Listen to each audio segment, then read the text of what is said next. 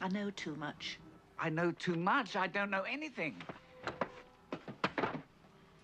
This Maurice Horton, this assassin, he's gonna die. You know that. Well, I didn't until you just told me, no. Look, I'm just not interested in all that. All I want to do is look around a villa. If I don't do that, I'm out of a job. That's all I care about. Dead men don't need jobs. When a Maurice Horton dies, you know who's killing him. Well, yes, I do. Okay, but can't we just pretend that I don't? That's not the way we do things. Tell me, when this pig dies, and he will die, how can we guarantee you silence? Well, I mean, guarantee.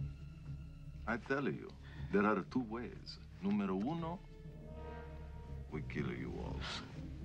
Silence guarantee, no? Oh. What is numero two? Due. You kill him. Of course, we'll pay you big money. So it'll look voluntary, see? See, we are not so unreasonable.